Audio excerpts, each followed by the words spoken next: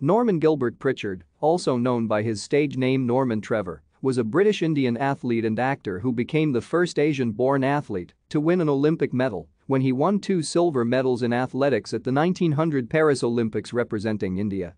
He won India's first medal at the Olympics in the 200 meters and the 200 meters hurdles. Norman Pritchard was born in Calcutta to George Peterson Pritchard and Helen Maynard Pritchard. Norman Pritchard was the first Indian athlete to participate in the Olympic Games and was also the first to win an Olympic medal and also represent an Asian nation. He won 2 silver medals at the 1900 Summer Olympics in Paris, coming second in the 200 meters behind Walter Tewksbury of the United States and second in the 200 meters hurdles behind the legendary Alvin Krenslane, also of the United States. He reached the final of the 110 meters hurdles but did not finish and also participated in the 60 meters and 100 meters sprints, in which he failed to qualify for the finals. In 2005, the IF published the official track and field statistics for the 2004 Summer Olympics.